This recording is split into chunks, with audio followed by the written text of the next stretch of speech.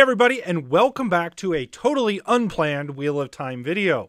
Now typically I don't do news videos or respond super quickly to like the breaking news stuff, but this one had me so excited I had to respond. So again, if you don't know this, they released a teaser, a little audio clip on the Amazon Prime Twitter and Instagram handles. It's awesome. We get to hear a little bit of audio. There's a little graphic with it. In this video, we're going to break that down. We're going to talk about what we're hearing, what we're looking at, and what it all might mean. Now, before getting into the clip and before the spoiler warning, I want to give a quick thank you to NordVPN for sponsoring the channel. They are offering my viewers a very special, huge discount on VPN services. If you use the internet in any way, shape, or form, in any capacity, online banking, anything, you need a VPN to protect yourself. They're going to give it to you for only a couple bucks a month. It's pretty dumb not to have one. You should have a VPN. Nord is one of the best services out there. I've had them for years. I've used them. I don't get on the internet without it. Really, really smart. You all should grab it. Click the discount code in the description of this video. Just click that link. It'll take you to the site. You can get the discounted VPN service. You can learn about what a VPN is if you don't know. Check it out. It's only a couple bucks a month. Now, let me throw up a spoiler warning on the video. This video is going to carry a spoiler rating of red with major spoilers, but only running through Eye of the World. I don't think there's going to be anything here that's going to spoil you past the first book of the series. So if you haven't read the first book, go read it and come back and watch this. If you have read it, you're good to go. So I'm going to go ahead and play the clip here and we'll just break it down. I'm also going to get into analyzing Rafe's comments on Instagram in his post about the clip. So let's go ahead and get into the clip.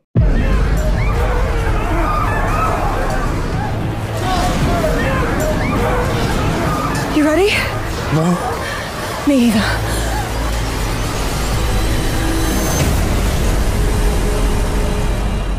We know from Madeline Madden's Instagram comments that the audio is of her as Egwene and Marcus Rutherford as Perrin. So obviously Marcus only has one line, and a very short one-word line that is, and Egwene only has two lines. But let's really actually start by looking at the background noise, and maybe that'll give us some context as to where the dialogue might be taking place. Now, if you listen carefully in the background, you're going to hear a number of things going on. First of all, there's a consistent banging sound that sounds like metal on metal.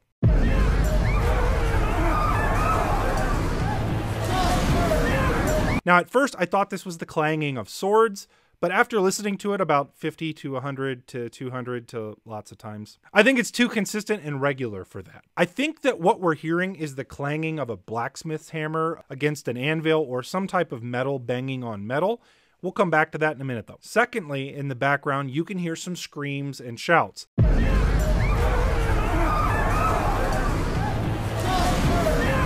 These appear to be looped, as though the same clip is playing multiple times, but slightly modified. There are men shouting and women screaming. It's unclear what this could be, but we'll do some speculation here in a minute. Additionally, in the background, you can hear what sounds like the rumbling of thunder.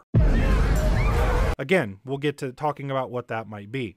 And then, of course, we have the dialogue. We have a female voice, one, again, that we know to be of Egwene, talking to another person, or asking another person, I should say, if they're ready, in a very breathy tone, like she's almost out of breath. Then we have the other person, who again we know to be Perrin, saying no, to answer the question in an equally out of breath type of tone. And then lastly, Egwene says, "Me either," before the music crescendos up and the clip ends. So before we get into breaking this down and speculating on what the scene might be, let's also take a moment about the graphic that's playing during the audio. And it appears to be a liquid of some sort coalescing into the symbol of the Aes Sedai as the clip moves along. And so what does this mean?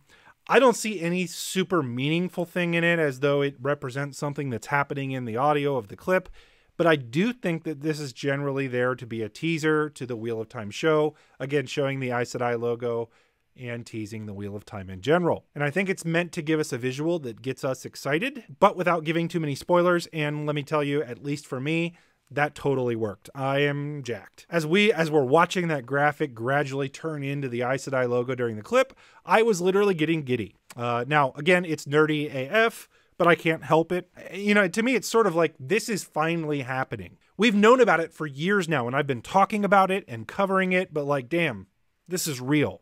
I couldn't be more pumped. Now, let's move on to Rafe's Instagram comments and post with the clip. Now, he posted this to his Instagram. He posted the same clip, and Rafe asked the question, ready for what? Can you guess? If someone does get it right, post it in the comments here in the next 2 hours. And sorry, guys, if you're watching this video, it's too late.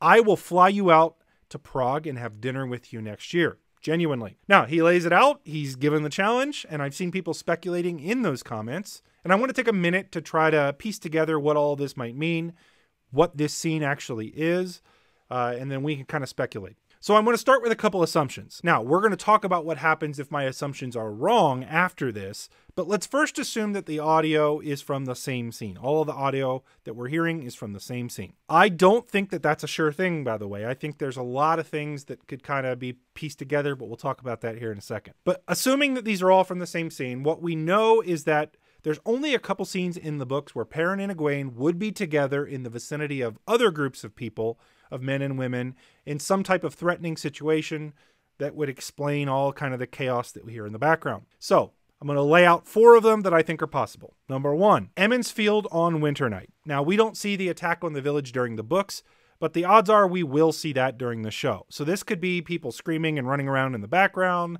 some battles potentially happening, general chaos, all of that, and then Perrin and Egwene getting ready to run or to get to safety or something like that. It's very possible that that's what we're hearing. Another option would be escaping Shadar Logoth, although this seems like a less likely option to me. It makes sense from a dialogue standpoint. Egwene and Perrin are getting ready to either make a run for it. All of that would make sense in terms of being out of breath. All that makes sense. But the people in the background screaming don't really follow. I highly doubt that Moiraine is running around screaming bloody murder. I don't believe Nynaeve is either, and those are the only women there other than Egwene.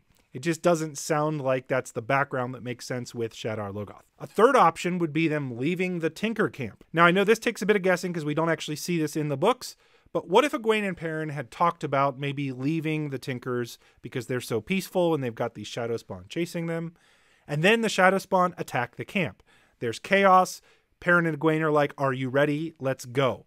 And they run away. What if that's it? It would make some sense to me. That's not in the books, and so that explains a little bit of Rafe's comments, which we'll get to in a minute. But that would make some sense in terms of the screaming. Now, a fourth option would be the rescue at the White Cloak camp. The thunder would be consistent with Moiraine causing the distraction and calling the storm. The men yelling makes sense, as White Cloaks would be yelling. And Perrin and Egwene's little comments would make sense. Now, the thing that doesn't make sense, though, is women screaming in the background. I don't believe that there are any women in the White Cloak camp.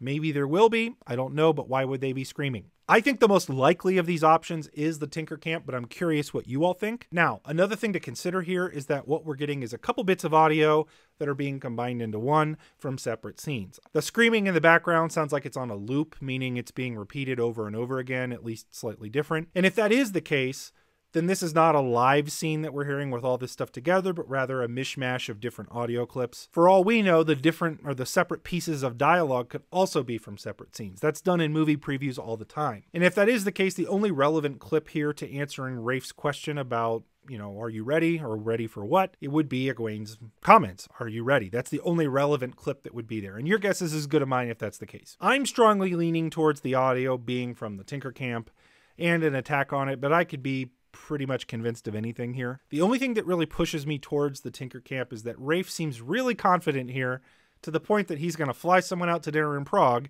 that no one's going to get it right. That means it's probably not an obvious thing like Emond's Field or Shadar Logoth or the White Cloak camp, but that's just my guess. What do you all think of the audio clip? What do you think we're hearing? Let's get the speculation going rampant in the comments below. Are you more excited now or less excited? If you are, do you have a heartbeat? Who knows? Let me know in the comments below.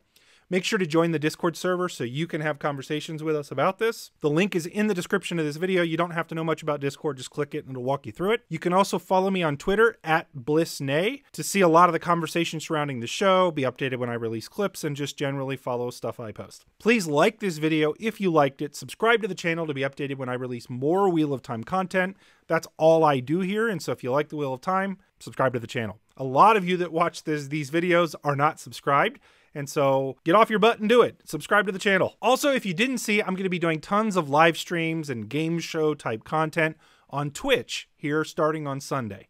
You can follow my Twitch channel @Nae'Blis or click the link in the description of the video. We're going to have tons of live and interactive Wheel of Time stuff. Should be a good time. Come nerd out with us and start by following me there. Again, you don't have to know much about Twitch. Click the link, follow, make an account, and join us when you get an update. So guys, thanks for watching, and until next time, peace out.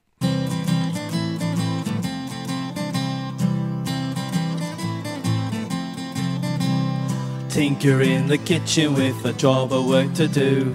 Mistress up above, slipping on a rope of blue. She prances down the staircase, a fancy oh so free, crying, Tinker, oh dear Tinker, won't you mend a pot for me?